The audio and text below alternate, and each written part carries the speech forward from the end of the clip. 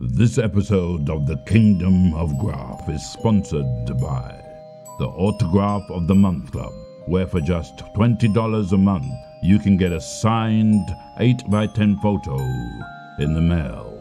Please visit them at www.autographofthemonth.com. Use promo code KINGDOM to get a bonus welcome autograph with your first subscription to Autograph of the Month Club.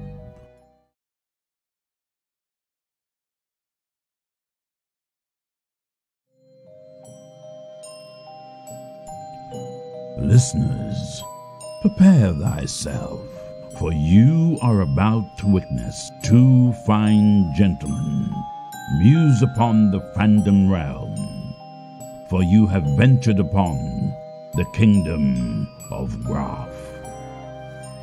Hosted by Marco Guerrero and Michael Berkowitz.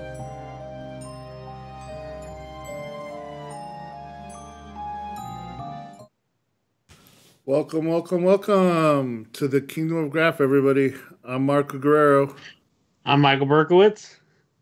I'm apparently Keith R.A. DeCandido. At least that's what it says under my face here. So, yeah, we were gonna ask for your ID before you came on, but I'm like, yeah. I look just like the picture there. There you go. I was like, he hasn't changed. I have slightly more hair now, but I think we can blame the current apocalypse for that. Yeah, it's hard to recognize you without the Dragon Con rush going on all around, and you having to go from one meeting to the next meeting to the next thing, and getting like 5 seconds with you before you have to run off. Yeah, that sounds about right for Dragon Con. Yeah, Dragon Con used to be one of my favorite. It used to be my favorite convention, and then it got towards the last few years. It got a little bit out of hand. And ever since they moved the show floor, or like not the show floor, I should say, but like the dealer room so far away. They've gotten better at managing the crowds there. Not last year, obviously, but in 2019 in particular, I think they did a much better job of managing the crowds in the America's Mart. It's rough, when you don't actually have one large convention center but are spread out over so much space. Complicates for you guys out there who don't know about Dragon Con. It's basically once a year, the weekend after Labor Day, I'm sure. No, it's Labor Day weekend. Labor Day. Basically, all 5 hotels in the downtown Peachtree area get taken over. Like the entire hotel is like their Merimart, and it turns into one big convention center. And it's like Comic-Con without all of the commercial stuff, like the major commercial stuff. So you don't have Marvel, you don't have DC, you don't have, Fox and... Well, hang on, Marco, I think you're missing one thing. So for those out there that are watching, conventions were these things where mass people used to gather together. And... where you weren't allowed to stay more than 6 inches apart. But people chose to wear a mask. A lot of them chose to wear masks. And many chose not to wear deodorant. Yeah. Or they chose just, swimming upstream against everything else going on. Anyhow. But that was always my favorite. The people that would wear the huge cosplay and they would walk against the crowd. Yes. Now, because where they're going is the other way. What are you gonna do? Now, I don't think Georgia had the 5-cent bottle returns, but like if you wanted to be a millionaire or you were a collector of alcohol bottles, all you had to do is walk up and down the hallways of every single hotel room was just nothing but alcohol bottles outside. Pretty much. But anyways, memories, right? Oh yeah. So Keith, I know you because I was one of the brown coats in New York before Serenity came out, like back in Firefly. So I was one of the original brown coats in New York. We used to meet up and talk Firefly before Serenity came out, and just because we were like, hey, let's go to a bar every Saturday and talk Firefly. And you were in it a little bit before I came around. So when the movie did come out and I had started working with the actors and doing signings, I had about 40 copies of the book, and you generously came to my office, signed all of them. And, I gave those out to everybody who like ordering like stuff, and I just were handing those things out like candy. And and that's how we kind of, met. And so first off, can you tell us a little bit about the process of writing a novelization? Like, you get the script, right? Like, you're working off the script before it's even filmed, right? Yeah, you kind of have to. The lead time for writing a book is long enough that you generally only have the script to work with. Sometimes you'll get more than that. Sometimes you'll be able to see like stills or production material or whatever. Sometimes you get to see a rough cut of the film. Serenity was actually an interesting case in that when I got the assignment in the fall of 2004, the movie was supposed to be released in April of 2005. Mm-hmm. And I had 2.5 weeks to write the book. Jeez. That was a very intense 2.5 weeks, let me tell you. And I busted my butt and several other body parts, and I got the damn thing done. It was due the Monday before Thanksgiving of 2004. And that was like the drop dead date I could get it in so we could still get it out in time for the April 2005 release. So the Monday Thanksgiving weekend, I turn in the manuscript, and then I take a nap. And I email it to my editor. My editor emails a copy to production so they can start that process. They email a copy to Universal Pictures for the approvals process. I wake up Tuesday morning, and Joss Whedon shows up on the internet and says, "Hey kids, we just moved the movie from April to September." You know when they have those shots of a city skyline and a guy screaming loudly? That was me. I could have had 6 more months to write the damn thing, and of course, and the best part was we couldn't confirm this because it was Thanksgiving week. Everybody had gone home, so like we didn't actually get confirmation until the following Monday, and we were just completely going nuts trying to figure out what was going on here. The good news was I had time to fix some stuff and adjust some things that had changed in the movie. There's never a complete 1-to-1 match because they were always changing things during filming. Plus, you have to add material. I mean, a movie doesn't actually have a novel's worth of story in it. So anytime you're novelizing a film, you have to add stuff. If you don't, you're not going to have enough story to make up a book. So you have to add things. With Serenity, it was a little easier because I had 14 hours of backstory from the Firefly TV show to play with, which helped immensely. But other movie novelizations that I've done, I've had to add things. I've had to add bridging material, add more scenes in. There was one movie novelization I did for the third Resident Evil movie, Extinction. There, I did an entire sequence at the beginning of the book that actually bridged the gap between the end of the previous movie, Apocalypse, and the beginning of Extinction. Because Apocalypse ended with Raccoon City being nuked and the zombie apocalypse seemingly being averted because they nuked Raccoon City. Extinction opens with the zombie apocalypse already being like a year old. So how we got from one state of affairs to the other state of affairs wasn't really it was fobbed off in a voiceover, but not really explicated. So the filmmakers gave me the okay to fill that gap in. So I picked up from the end of Apocalypse and filled in how they got from the one spot to the other. So that helped, flesh the book out a little bit more.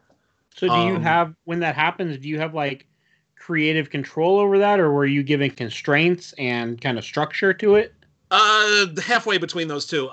It basically, I had to provide them with a basic outline of what I wanted to do, and they had to approve it. Mm-hmm. In some cases, they were just, like in that same one, in the Extinction one, the character of Jill Valentine wasn't in the movie because the actress wasn't available. But they wanted me to do something with the character, like to explain what she was doing, so they could use the character in later films if they wanted to. So they gave me pretty much carte blanche to do whatever I want as long as she was still alive at the end of it. So, and in other cases, you're always in any licensed work, whether it's a novelization or an original novel based on an existing property, you're working with the people who own it. Usually it's somebody in the licensing department. So you're never working entirely on your own. The author, the editor, and the people in licensing are all working together on making the story work. How closely they all work together and how much influence the different parties have varies wildly from license to license. There are some licensors who don't give a damn. There are some who are incredibly involved. And every possibility between those two extremes. It really does vary. I've worked on over 30 different licensed universes, from Alien to Zorro, and each one is different from every other one. It varies from project to project and from license to license. Yeah, I like what you did there. You went from Alien to Zorro, like A to Z, right? I was so happy when I finally did an Alien story because it meant I could do that. I didn't have an A license until then, so that was nice. So in Firefly, awesome. I know the couple, like one thing that you added from the original was, I guess, the whole Zac Efron scene from Firefly you put into the book, right? Like a little bit of the River Simon backstory when they were kids. Somebody was saying. Oh yeah, I mean a lot of that. Yeah, a lot of that was in the TV show. Right. I mean, there was actual flashbacks from. I fleshed them out some. But some of the flashbacks that we got in various episodes, and then also the description that Simon had in the pilot episode of how River was rescued, which I had to reconcile with the actual dramatization that we got in the film. Yeah. The two did not match up exactly, so I had to make that work. Because I think even I fleshed it out and I added some scenes to it, but it was all based on the information we were given, both in the two episodes of the TV show and in the movie. The one thing that I used to refer to all the time when I would tell people to pick up the book was, the series set up a lot of mystery behind the Shepherd Book character, right? Yes. And there's a scene that was cut from the movie. It was in the script, I'm guessing, right? Where Book shoots down a ship and he meets the operative on Haven. And the operative knows him, calls him by his... That was not cut from the movie. I made that Oh, you made that up? Oh. Yeah, that was I was given very specific instructions as to what I could and couldn't do with Book, and that was as far as I was able to go. See, originally I thought that was actually a scene that was cut from the movie. No, there are scenes in the novelization that were cut from the movie. There's a bunch, including a bunch of scenes with an R, that were in the script that did not make it to the final film. But no, this scene dramatizing the attack on Haven, that was all me. Right. And in fact, if you read that scene, you'll notice that not in that scene and not in any other scene are we actually in Shepard's Book's head. Right. The little kid who dies. Every character in the movie gets at least one PO, and sometimes several POV scenes. The exception there is Book. Because I was not allowed to reveal anything specific about him, I didn't even get into his head. Yeah. That was, the scene of the attack on Haven was done from the point of view of one of the other people living there. So for me, precisely that was the first time I saw Shepard's first name. Was it Dare? That was from the movie. That was specifically from his grave marker. Yeah, and then you hear like the operative like knows all about him, and I always love that, and and because he went back to the thing. Well, the operative knows all about everything. That's his whole thing. There's an interesting aspect of the movie that was in the script and which I kept in the novelization because it was a neat idea. It wound up not being in the final movie for one of two possible reasons. The original conception of the operative was that he wore a pair of glasses that had data scrolling on it. Oh. And he had constant access to constant information from those glasses. In the script, he wore them all the time, and there was constantly data on them. In the movie, that didn't. I think the glasses made it into like one scene in the final cut of the movie. My guess, and this is based on no inside information whatsoever, but merely a guess, is that either A, they couldn't make the special effect work, which is perfectly possible, or B, once they cast Chiwetel Ejiofor, they decided not to put glasses on him because he's got huge, wonderfully expressive eyes, and you don't want to cover those up. So before the or both, I don't know, but I kept that because in the novelization it doesn't matter who's playing the character, and I have an unlimited special effects budget when I write a novel, so that didn't really apply, and it was a neat concept, and it was a really neat science fictional concept, and I didn't want to lose it. So even though when I found out in time to change it, I didn't think it was worth it. I wanted to keep that. That was a neat idea. So for that reason, that's still in there in the novel. So before, when Serenity got pushed back, one of the reasons why it got pushed back is they were doing a bunch of testing, right? They did screenings in, like, was it 5 cities, and then it jumped to like 16 cities before the movie came out. And these were ones where some of the effects weren't done, the audio wasn't done, so they had like music from like Star Wars. And did you get a chance to go to any of those screenings? Yeah, I went to the one in Hartford. Okay, see, I went to two. I went to the first round, which was in New Jersey. That was the first time I'd walked down a street and saw a car on fire and everybody just hanging out. It was in New Jersey. Well, if you're going to see a car on fire, New Jersey is as good a place. There's about a 10-minute walk from the train to the mall where the movie was being screened. And it's not really the nicest neighborhood that you really want to walk through at night. Gotcha. And the second time was in Boston. And the first screening was in a smaller one. I think there was only about 60 people, right? Mm-hmm. And we all saw it for the first time. So we were all like shook, after that first screening, right? Everybody knows why everybody's shook at the end of that movie, right? So when I went to Boston, it was a huge theater, probably about 650 people. All diehard Browncoats fans, almost, I'd say 95% of them seeing it for the first time. So before the movie, we're all singing all the songs, The Hero of Canton, blah, blah, blah. And so when that scene towards the end comes up, I'm like looking around the audience, just waiting to see everybody's reaction. So knowing that happens from writing it, was it the same way when you were seeing it in the theater, when people watching it for the first time, to kind of see what people's reactions were to that scene? I was curious, as to how they were going to react, and it was amusing. What about when you read it?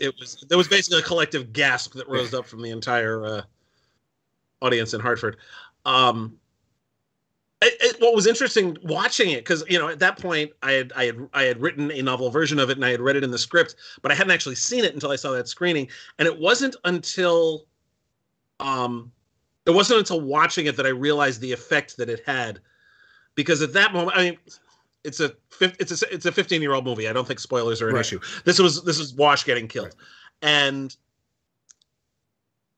what didn't really hit me on a visceral level until I saw it was that it changed the tone of the movie after that, because the characters weren't immortal anymore. Right. Everybody's like, when you're watching a TV show, there's a certain level of immortality that you expect on characters, at least assuming you're not watching Game of Thrones. And so you don't expect anybody to die.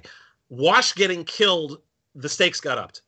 From that point forward, it's like, crap, anybody could die at this point. Even the first time I watched, and it really added. Even the first time I watched it, right, when Zoe gets split with that axe, I thought she actually got split with the axe. Like, there was no coming back from that. Yeah. Like, so when they showed her and they're like putting the cream or the spray, on her, I'm like, oh wait, she actually made it out. You know what I mean? Right. And that's what killing Wash accomplished. Right. And that's why I felt like the Shepherd Book's death was such a waste. You know what I mean? Like, I don't know what the deal was with that, but to me, because they didn't get a chance to set him up in the movie, other than like for the people who had watched the series. Well, that was true of half the movie. Yeah. That was the movie didn't stand on its own nearly as well as it should have, I don't think. Which is why I think it was one of those movies that was neither a success nor a failure. It was just, it made back the money it cost, and that was about it. But yeah, we were talking about, like, originally there was going to be 3 movies, and it had to make $35 million to be greenlit. And it hit, I think, 28. And I think part of that too was they did so many screenings, and a lot of people had already seen it 2 or 3 times by the time it came out. But Yeah, I think that was a miscalculation. But I mean, it happens. You know, just the fact that the movie got made was a small miracle. Well, as far as the reboot or remake or continuation, I know you're a non-believer. You think it's clickbait. I'm wait. I will believe it's going to happen when it's reported by a news source, which it hasn't been yet. Well, we had PJ Harshma, who's works with Alan and Nathan all the time, and he was on here and he was talking about how Nathan's actually been in the works to buy the rights to the series. Right. Problem is it's split between Universal and Disney. Right. And that's the problem that he's having. So I mean, it's that's been an issue with the licensing material. The novel that I did, the novelization I did was with Universal. I did something for the Firefly role-playing game. That licensing deal was specifically with at the time 20th Century Fox, and we were not allowed to refer to anything from the movie at all in the role-playing game. I'm pretty sure that's true of Titan's current license too. Is that they're Firefly and therefore are only able to refer to the TV show and not anything from the movie because that's a different company. It's a love. I'm the kind of the geek who bought both because I wanted all the expanded information on the worlds. And I bought the first Serenity RPG because it had the cool maps of every planet and then all of the ships, and so I have both versions, the Firefly and.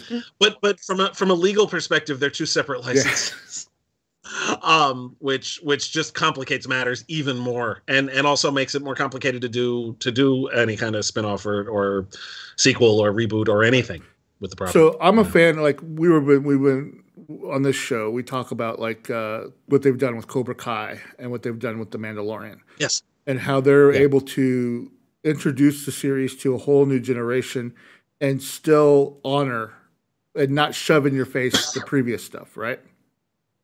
They earn a lot of those cameos. And we've talked several times what would I do if I was rebooting or in charge or had some say. And my idea is that you go ahead, take the time jump. What happens is the alliance has weakened, right? And that you find out that there's a lot of people behind the alliance. They're all corporations, with the biggest one being the Blue Sun Group. And so you're running across a kind of a group of hackers, hacktivists, or whatever you want to call it, that are trying to infiltrate and take down the Blue Sun Group. And that's kind of where you pick up. It's a whole new crew, whole new something. And then every once in a while, you can have a cameo. Here comes River. Maybe she leads a resistance in a certain part of a sector that they have to interact with. Maybe Jane has taken over for Badger in an area, right? You have all these different characters that you could bring onto the show in different situations, right? Maybe Mal is actually in prison, and you actually or breaking somebody else out and he's in the cell next door. So, you know what I mean? That's how I would approach it. If you had the freedom to do some kind of something in that universe, what would you do? I don't know. There's a number of different ways you can go with it. The world's pretty wide open to a bunch of different possibilities. One thing I would definitely do is commit more aggressively to the letter of the world building. One of my problems with Firefly as a TV show is that it posited a future that was dominated by Chinese culture and yet had absolutely no Asians in the cast, which I had a problem with that. Well, you did have the ones that were selling dogs at in the booths, right? Right. Yeah. I mean, and for that matter, the characters of Simon and River Tam, their last name, they had Chinese last names. They should have been cast with Asian actors. But even with that, I think showing. I think your suggestion is on the right track. The idea of seeing the effects 20 years on of what happened in Serenity, of the revelation there, and the damage that it did to the Alliance in the short term and in the long term. That there's fodder for storytelling there. And people trying to, and probably I think what would be interesting is following characters who go back and forth between the two worlds. Have the divide between the Alliance and the Outer Worlds be even sharper, and focus on characters who go back and forth between the two and showing the difference between the people who live out on the raggedy edge, as Mal called it, and the people who live in luxury in the inner planets. Yeah, I thought too. Part of it, playing up the class differences. Well, I thought one of the fun parts of it is that even in when we see Ariel on the show, it's perfect, right? There's nothing, right? Yeah. But maybe now there's graffiti. Maybe now there's some protests. Maybe it's not as neat or as orderly as it was. It was how I was thinking about approaching it. It's just whatever, little things like that. It's not something that anybody's likely to ask me to do anyway. Well, so. Did you ever see one of the things that I always thought two shows that were done that could have been set in the Firefly universe was Dark Matter and Killjoys. Did you ever get a chance to watch either one of those? I haven't seen either one. No, One of the problems with being a fan and a person who writes about pop culture right now is that there's a whole lot of it. Well, we were having this talk earlier, huh? Yeah, it's really hard to keep track of everything. And there's a lot of things that I still haven't seen The Expanse yet, which is just embarrassing. I haven't either. Don't worry. And it's just there's only 24 hours in the day, and I have to give priority to things that I am either writing stories in or writing articles about. Right. So it complicates things, and so there's stuff that I just haven't gotten to yet, and there's plenty of stuff I want to get to, and one of the few good things about the last year is that I have been able to actually catch up on some things that I've been meaning to get to, but there's still plenty of other things on that list, and both Killjoys and Dark Matter are on that list, as is The Expanse of things I just would like to see. I always bring it up because they literally could be set in the world. Dark Matter, again, you're going up against corporations, right? It's all about evil corporations that control the galaxy that they're in, right? Killjoys is all about bounty hunters set up in a world controlled largely by corporations and isolating and again, I always like to get people's take if they've seen it, Although, I don't know. I know that you've been in karate for many years. You're a second or third degree black belt? Third degree now. All right. So can you talk a little bit about if you're writing an action scene, right? Does a lot of your experience in that realm help you? Not as much as you might think. Actually,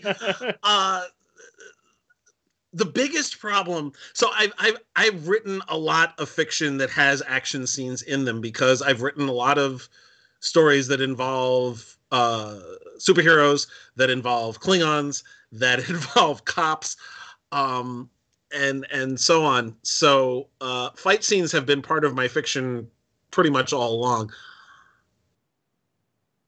When I first started, I first started writing in the mid-1990s. I first started training in karate in 2004 when I'd already been writing for 10 years. And when I first started training, it had a really bad effect because I was overdoing it. Because I understood this all now. I know how punches work and what you have to do in order to, hurt somebody and how, how you kick somebody and how you have to position yourself and balance yourself. And I was putting it all on the paper. I was explaining in, frankly, excruciating detail each fight scenes, and they were becoming too clinical and too uninteresting. So I had to dial that back. At this point, I think I've hit a happy medium where between the straight up, what, and part of it depends on what you're writing too. When you're writing the fight scenes you write in a superhero novel are different from the ones you write in, say, a Star Trek novel involving Klingons. And others like in the fantasy universes a lot of the fantasy universes I write in is a bit more stylized. So it depends. But there was a time there where it was informing my writing too much. At this point, like I said, I think I've struck a balance. So, for a lot of you don't know, you write a lot of licensed material where they come to you. Like, you did what, 4 or 5 novels in the Supernatural original novels, right? In the 3. I did three Supernatural novels. And so those were original stories. I think the first Yes. one takes place in New York, and as almost the show never goes to major cities, and well, that was one of the reasons for that. Why I did that, and about half there've been altogether 17 Supernatural novels, and about half of them take place in places where the show does not normally go. And to my mind, that's one of the things that tie-in novels can do really well. One of the things I try to do when I'm writing a work of licensed fiction is to do something that the source material can't do. In the case of Supernatural, they drive all over the country in their cool car, but everywhere they go looks just like Vancouver. Right. The same hotel room where they just flip it. Right. And well, the hotel room doesn't bother me as much because they can only stay in cheap places and they really do all look alike. But but the because they're constrained by location, they never go to New York. They never go to New Orleans. They never go to well, they went to Baltimore once. They only went to Los Angeles once, and they made fun of the fact that the weather was bad, to cover up the fact that they were in Vancouver. So, but in a novel, you don't have that constraint. The Supernatural novels can embrace the location in a way the show can't. So I took the boys to New York City. I took them to Key West, which is a perfect place for a Supernatural story, but which you could also never convincingly make Vancouver look like. And then for my third novel, I took them to San Francisco. Jeff Marriott took them to the Southwest, which is where he's from. Alice Henderson took them to the Sierra Nevada. And I think somebody else, I forget which author it was, took them to the Deep South in Georgia. All locations that they generally avoided on the show, sticking instead with Midwestern suburbs, basically. So when we were talking about with Firefly Serenity, you were provided a script that you then novelized. Right. But with this situation of an original story based in a universe with like Supernatural, did you have a story idea that you pitched, or did the studio come to you and say, we want books and we want you to create a story? Because you did the first one, right? Yours was number 1. Exactly. It varies from book to book. Most of my licensed fiction has been original fiction, not novelizations. I've only written a small handful of novelizations. But with each project, it depends. Sometimes, in the case of Supernatural, the stories were all mine, and I pitched them, and they either would go for them or not. Excuse me. In other cases, for example, I wrote a StarCraft novel called Nova, which about 2/3 of the plot was dictated to me by Blizzard Games. I wrote a World of Warcraft novel where the novel was plotted out in a 2-hour phone conversation between me and Chris Metzen at Blizzard back when he was in charge of the story. There are other cases where, they said, we want you to do a book about X, and then I flesh it out. Others where I completely come up with the story whole cloth. It really does vary. In the case of the Supernatural novels, those 3 were all mine. They were my stories that I pitched and that they went for. So that's such a cool, the idea that, so how did that happen that you got into, because I'm assuming you were an original story writer first. So then how does it get to a studio's like, hey, here's a movie script, obviously probably sign a stack of non-disclosures and create a book on it? What was your first? I actually started out doing licensed fiction. I started out as an editor doing it. Okay. I worked for the late Byron Price from 1993 until 1998. And I worked as an editor on a lot of different licensed products. So I was the guy hiring writers for these things. I did that job, like I said, for 5 years. And it was through that I actually made my first short story sale in the most ridiculous manner possible. The biggest project I did when I worked for Byron was a series of novels and short story collections based on Marvel superheroes. Okay. Prior to 2008, it was the largest, most comprehensive set of stories about Marvel superheroes not told in a comic book. We did like 54 different novels and anthologies that were connected. We had one big continuity. It wasn't just a bunch of standalone stories featuring them. Yeah. We actually had our own little internal continuity among the novels going. And like I said, up until 2008, it was the biggest such available. And then Kevin Feige went and stole my thunder, the bastard. But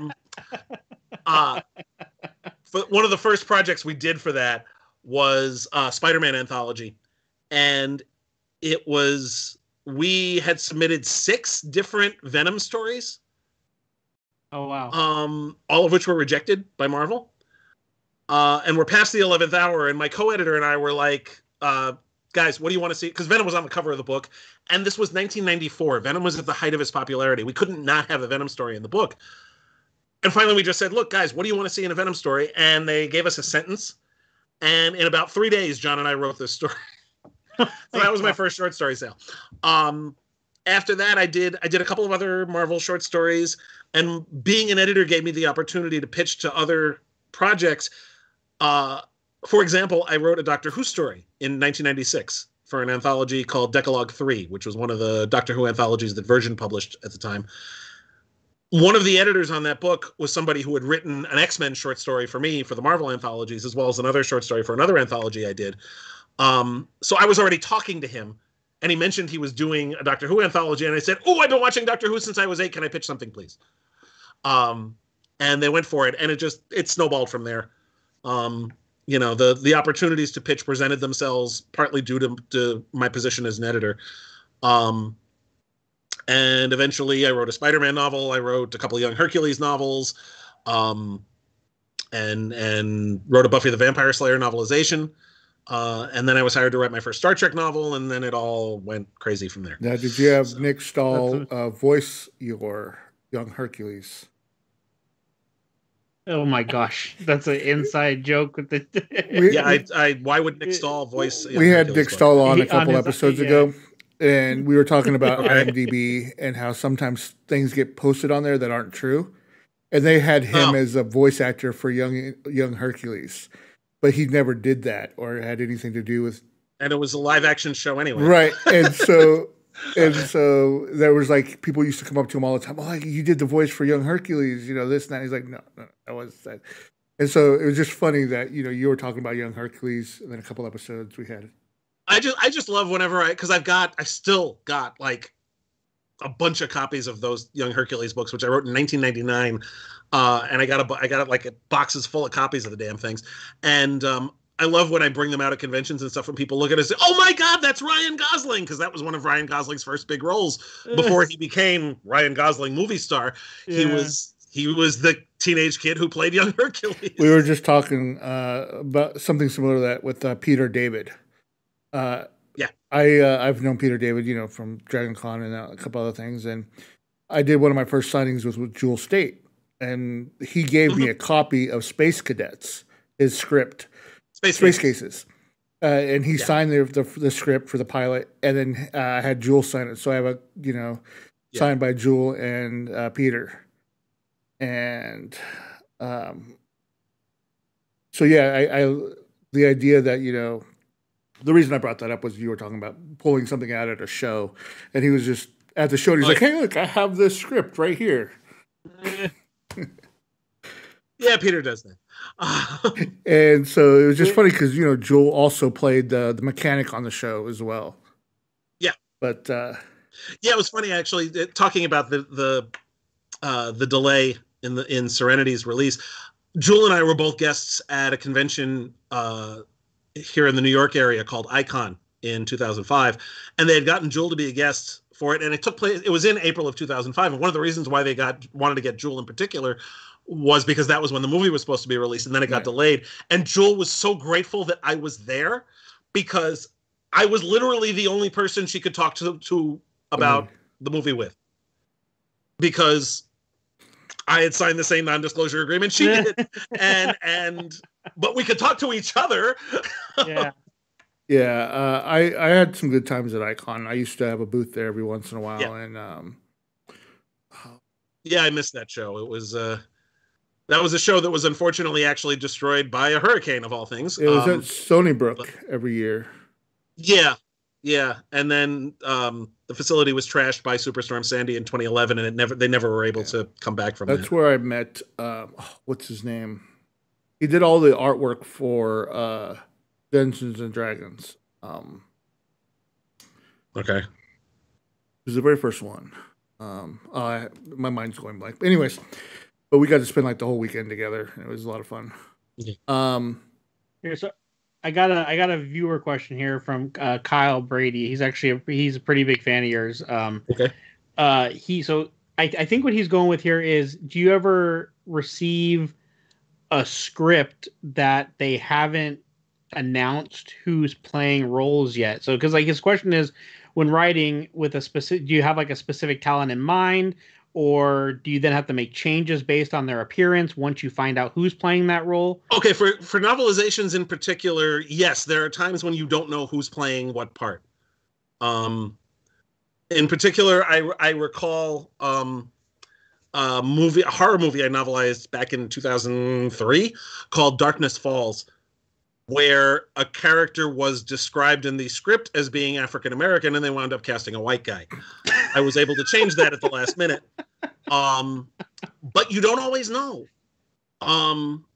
So yeah. What you do is for the most part, you generally avoid descriptions if you don't know who it is. I was lucky with the Serenity novelization and also the Resident Evil ones I did, in that I knew who was at least playing everybody in all of them. Even if I hadn't like seen them heard them in the role or seen them in the role, I knew who was playing it, so at least I had something to go on. So yeah, Serenity, like I said, Serenity was easy because you had the story. Yeah. Yeah. That's and the thing is, that's one of the most important aspects of writing this type of fiction is character voices, because you're writing characters that most of the people reading it know what they're supposed to sound like. So you have to, like, if you write dialogue for Captain Picard that doesn't sound like something Patrick Stewart will say, the reader will reject your book. And you got to watch that. You got to be careful to make sure. There was one Star Trek piece that I wrote. It was actually a team up between Picard and Sisko, which we never really saw on screen beyond the first Deep Space Nine episode. But again, tie-in fiction, we're not constrained by actor availability or budget, so we could do stuff like that. And there was an exchange between Picard and Sisko, and there was one line of dialogue that I had originally given to Picard, and I realized, no, Sisko has to be the one to say this. And I wound up changing every single word in the sentence because Avery Brooks and Patrick Stewart don't talk the same way. And so I had to adjust it for that. And that's something you have to be conscious of when you're writing this. And with a novelization, it can be really challenging if you don't know who's playing the part. Well, that brings me up to my next question. You're dealing with some very, very passionate fan bases in the stuff that you're writing. A little bit, yeah. I mean, I'm talking like hardcore, right? Like, oh yeah. So when you're writing, you have to know all of the little things, right? Or they get on you, right? So, and sometimes even if you do know them, they get on you anyway. So yeah. So, how much research do you end up doing, or do you only take on these things? As much as I possibly can. And thank God for online wikis, man. I don't know how the hell I did this job 25 years ago. Some fandoms in particular are so good at collecting online resources. Like the Star Trek one, Memory Alpha, is phenomenal. The Supernatural ones are hit and miss, but generally pretty good. And they've gotten better. Others are less complete. I know the one for Alien and Predator, the Alien and Predator universes are also really good. Those are helpful. I mean, the most important research to do really is to just sit down and watch the damn thing. For some projects, this is easier than others. I mean, obviously, if you're writing a Star Trek novel, you can't sit down and watch 54 years worth of TV and movies. That's not feasible. At the very least, though, when I've done a Star Trek project, I've made sure to watch as many episodes and movies as are relevant to my story as possible. for something smaller scale, like when I wrote a Leverage novel, or when I wrote the Farscape comic book, or something like that, or when I did the Sleepy Hollow novel I did a few years ago, then I absolutely mainline everything I can about the show. With Supernatural, I did that too, because I wrote it. Those 3 novels I wrote early enough in the show's run, during the second, third, and fifth seasons, respectively, that I was able to binge the whole thing each time, just to get the voices in my head, and to make sure I got all the lore right, and all the characteristics right, and all the everything right. So yeah, and even then, yeah, there are still people like my first Supernatural novel, I screwed up. I got Dean's eye color wrong. The only thing I can say in my defense is the show is very dark and not very well lit, and I screwed it up. I copped to it. In my second Supernatural book, there is one point where a woman who is flirting with Dean, makes a reference to his eye color, uses the same wrong eye color that I used in the first book, with Dean saying, what an idiot this girl is. How can she think I have that color eyes? So, I at the very least copped to it and admitted my mistake. Stuff happens. So we have a question. But the research is part of the fun for me. Not just that kind of research, but whatever. If I have to learn, for example, I wrote a CSI New York book that took place in a medium security prison back in 2008. And I got to do a tour of a medium security prison. I arranged it with the Department of Corrections here in New York. And I went down to Staten Island and got to wander around, the Arthur Kill Penitentiary, which was great. I learned so much on that trip. And I got to incorporate a lot of it into the novel. And that's fun. Just digging into something and researching something and learning as much as you can about it, and then trying to find all the different connections and different, aspects of it and work it in there. That's part of the fun for me. So yeah, lots of research. Yes. And you try to do as much as possible, precisely because, and not just to avoid getting yelled at by fans, because if they're yelling at you for something you got wrong, you deserve to get yelled at. It's to make sure that I'm being true to the world. With that question in mind, we have a question from Nicholas. Has there been a novel that you would love to write in a world that you haven't touched yet, or maybe wanted to and didn't get a chance to do it? Oh God, there are tons. I actually pitched a Quantum Leap novel and a Highlander novel back in the day when those novel lines were running. Neither of which made it, unfortunately. I would have loved to have written a Homicide: Life on the Street novel. That was one of my favorite shows, but there were 2 novels based on that, but they were written by Jerome Preisler, who's a mystery author, and I can understand why they went with him. Shout out to The Wire. Oh yeah, no, The Wire is like my favorite show ever. It's in my top 5, hands down. Oh yeah. What else? I write a lot of police procedurals, so The Wire is one of my totems. I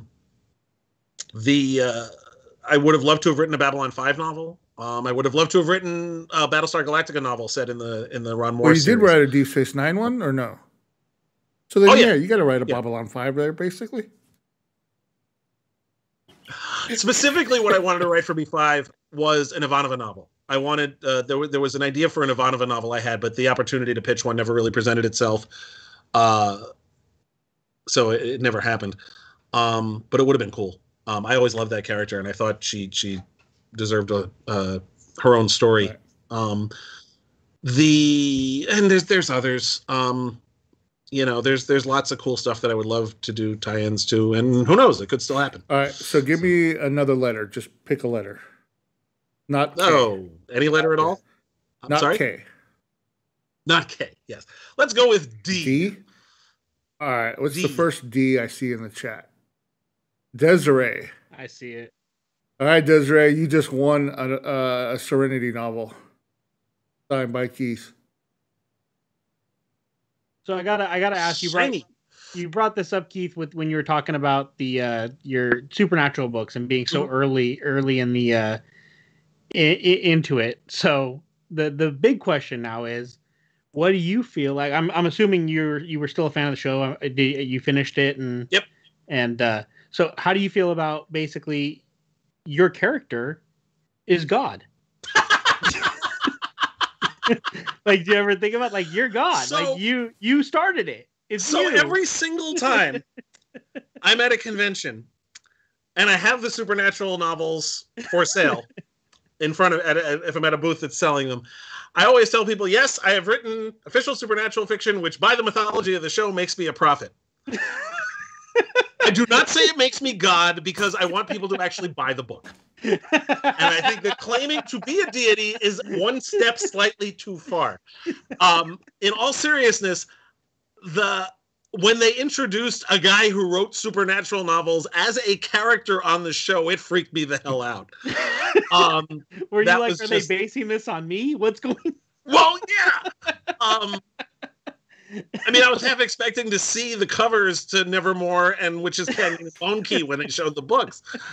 But yeah, that was hilarious. I loved that. And then yes, every writer's dream, yes, the guy who writes the novels is actually God. Yeah, there you go. Yeah, I mean, I got to work with Rob Benedict a few times, and I floated the theory of the God theory with him, and then, you know, when they finally revealed it in what was it, the 200th episode, basically, when he comes back. I think so, yeah. I thought that was it was a nice touch, and then they really made him like a horrible dick. Well, yes. Marco's theory has always been that they actually, if you look back at it, they reveal him in the Supernatural, the musical episode. They reveal as he's sitting there watching the musical. Well, that was the 200th episode. That's kind of your first. That's kind of your first hint that okay, this guy's something different. Well, but see, I got hints before that, like back when he was just the prophet and he died as the prophet. Mm-hmm. There were several other hints that even at that time that I even asked him when I did the signing with him, you know, do you think your character is God? And he was like, maybe, I don't know. That'd be awesome, right? You know, and stuff like that. And that was probably like in 2009 or 11 or somewhere right around in there. Like that was way long ago that I did the signing with him. I just had to, when Marco told me that you were going to be on the show, and I was like, oh man, this guy actually wrote like the first Supernatural novel. He's God. That's kind of cool. A bunch of years ago, an Albany newspaper called me a pop culture demigod, which has led to my parents constantly arguing over which one of them is the actual God. So can you talk a little bit about, you touched a little bit about like how you only had a few weeks to write the Serenity novelization, but one of the reasons why you get a lot of work done is because of how quick you write quality work. Can you talk a little bit about like what allows you to do so? I mean, like, is it just not a lot of second guessing yourself? You know, is it a lot of... I mean, part of it is just practice. Part of it is that I type really, really fast. I'm like 150 words a minute or so that helps immensely. Yeah, I'm fast. I could be faster. I could be a lot slower. I'm not always as fast as I used to be either. I don't know. All I know is I just keep putting one word in front of the other until I'm done, and hope that people like it. I mean, a lot of it is self-discipline. A lot of it is, putting my butt in the chair, putting my fingers on the keyboard, and just letting it go. One of the hardest things to do, and this is something I generally am able to do, is not stress about the stuff I have no control over. And also to know, one of the most important pieces of writing advice I try to give people, in fact, so much so that it's actually on the license plate holder on my wife's and my car, which is your first draft is allowed to suck.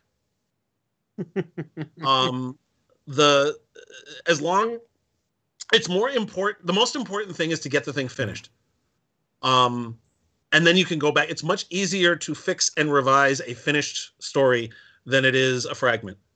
And it's better to just plow forward, get down as many words as you can. They're not all going to be great words. In fact, a lot of them are going to be So don't stress about it. Just get it done. And once it's finished, you can then polish it and mold it and adjust it and fix it and make it into hopefully a really good piece of work. you don't want to keep dithering over the same bits you've been working on over and over again because your parents were right. If you keep picking at it, it'll never heal. So just go forward. And I think that's the main thing. I just try to make sure I get words down. And if they're not the best words, then I'll go back later and make them better words. As long as they're not the best words. No, they can be the best words. I'd be okay with that. So as somebody who you kind of have different groupings. You have your own original properties that you've done, and then you have your licensed properties that are original stories that you've done, and then you have novelizations of stories you're given. Yes. So with that, do you find it easier in either creating your own world or creating stories within a world or novelizing something given to you? It's none of them is easier or harder than the other. You still have to make a story. You still have to make interesting characters doing interesting things that are going to make people want to get through to the end. Whatever ease you get in a novelization, because hello, my cat is here. Well, that happens to us all the time. No, Kaylee, no. Sigh. Go away.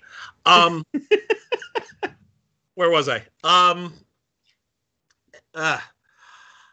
Whatever ease there is in the fact that you don't have to come up with a lot of the story for a novelization is obviated by the incredibly horrible deadline you're probably under for it. While the 2.5 weeks was unusual, although not unprecedented, I know people who've written movie novelizations over a weekend.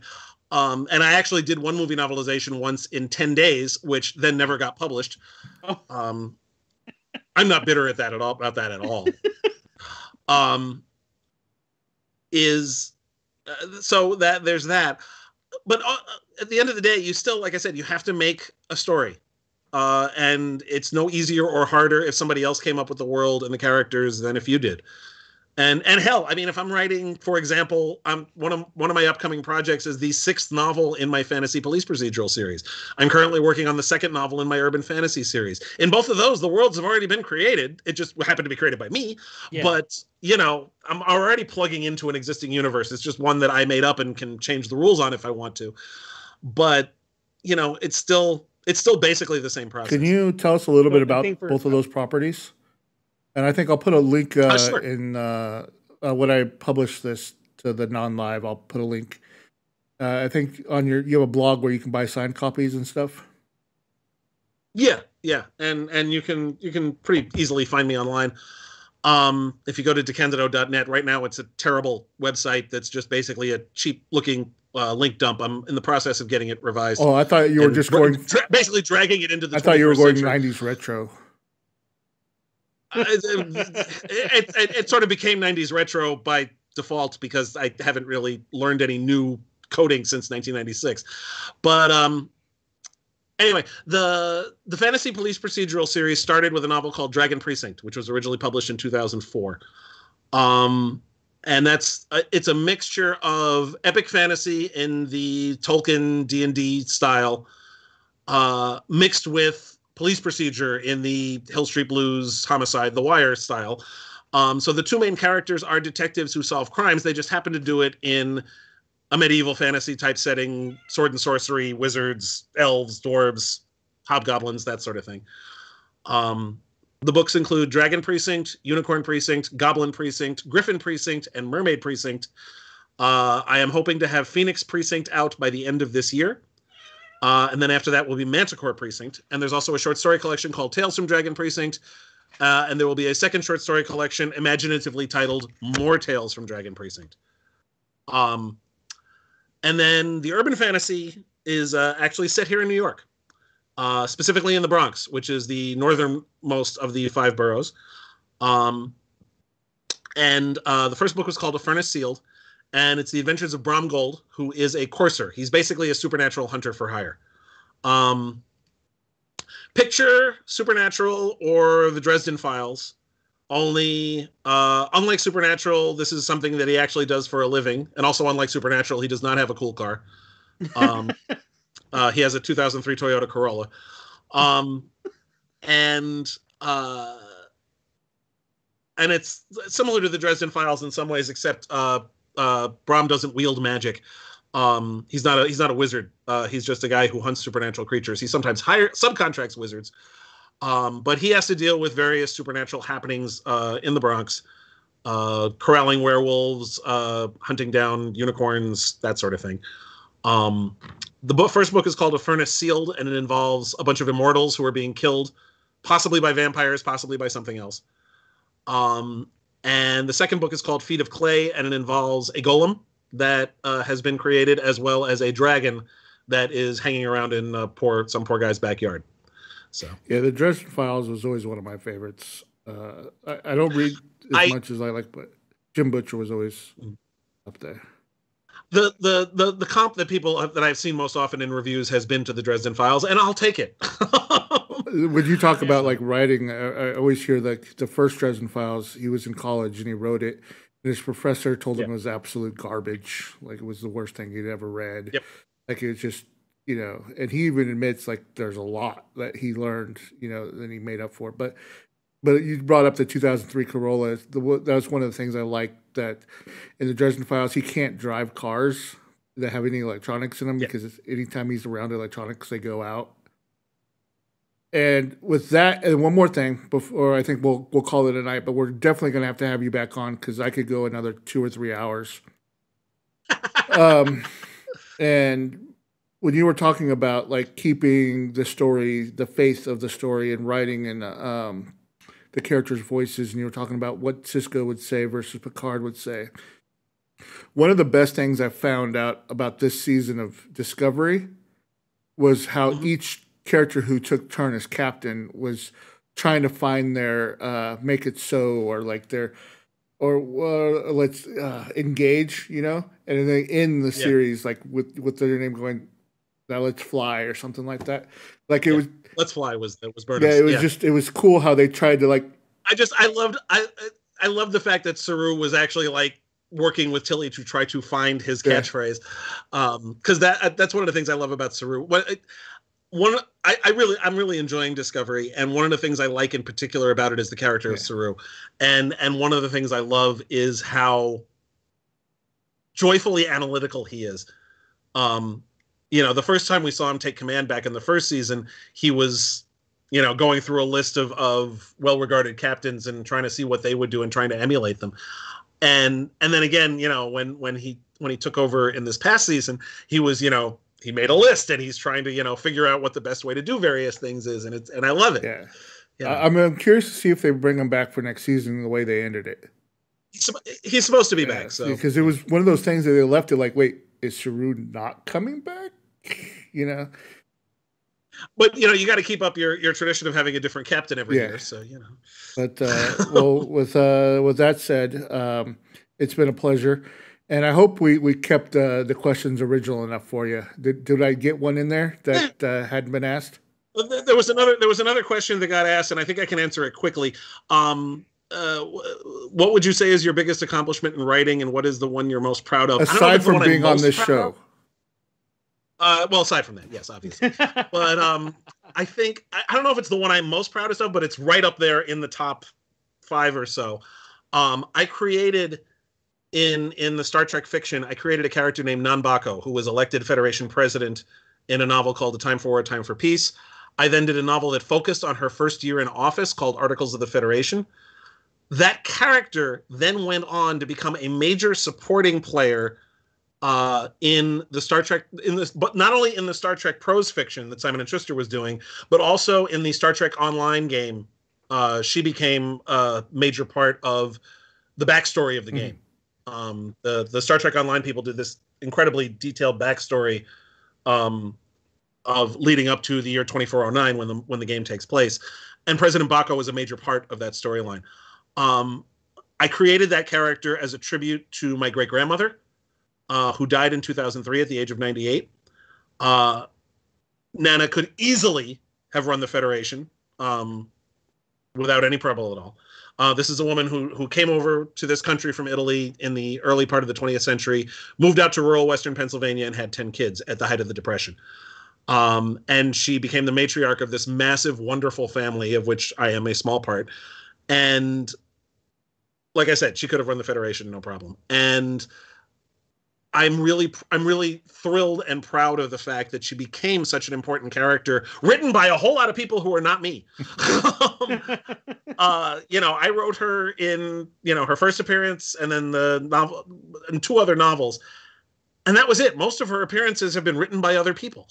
And she kind of took on a life of her own. And that was a huge thrill. I was talking with Timothy Zahn about this at a convention, and he talking about the impact that the character of Grand Admiral Thrawn had, and how thrilled he was when Thrawn started showing up on Star Wars Rebels, has continued to become a part of the greater tapestry of the Star Wars universe, and it's a character he created. That's cool. We don't get any financial remuneration for this unless we get to write more books on it, because that's not how this works. We create characters in these universes knowing that we don't get to control them after that. But it's still nifty. The fact that President Baco is this major character in the Star Trek fiction and in the Star Trek games. And I think Nano would have been proud. Well, you got to ask him what he thinks about the rumors of Thawne being played by Robert Downey Jr. in The Mandalorian coming up next season. Oh, good Lord. That's what the rumors are, is that Robert Downey Jr. is going to take on that role. That would be interesting. On Mandalorian. That would be very interesting. All right. Well, like I said, we're going to definitely have to have you on again, because I got through probably 20% of the questions I wanted to ask. So. It would have been better if I gave shorter answers. No, not at all. Like I said, we're very freestyle on this show. This is all improv, So it's just, I always like to have some questions just in case, But so definitely want to have you back on again, and be happy. In the meantime, if anybody watching this has further questions, I'm very easy to find online. I'm at DeCandido.net, which has links to all my social media. I'm on Facebook. I'm on Twitter. I'm on Instagram. I also write regularly for Tor.com, where I've been reviewing episodes of the new Star Trek series and doing rewatches of old Star Trek series, as well as pieces on various screen adaptations of comic book superheroes and some other stuff as well. I have a YouTube channel where I've been reading my short fiction called Crad COVID Readings. I obviously started that last year. And where I do readings of my short fiction. Please check that out. And I have a Patreon. Patreon.com/crad, Krad, my initials. I'll put links to all this inside. Yes, I appreciate that. The Patreon includes movie reviews, TV reviews, excerpts from my works in progress, I'm losing it. Cat pictures. That's very important. Vignettes featuring my original characters. The characters I mentioned before, the Dragon Precinct and the Brom Gold, and some of my other original fiction as well. And also first looks at my first drafts. The most expensive tier is $20 a month, and most of them are, you can do as little as $1 a month, which will get you the movie reviews. $2 a month gets you the movie reviews and the cat pictures. And the cat pictures are adorable. You saw Kaylee walking by here before. And she's only one of them. We've got 2 cats, 2 black cats, Kaylee and Louie. They're adorable. You just got to be careful where you're walking, right? Well, yes, there is that. All right. My dad jokes aside.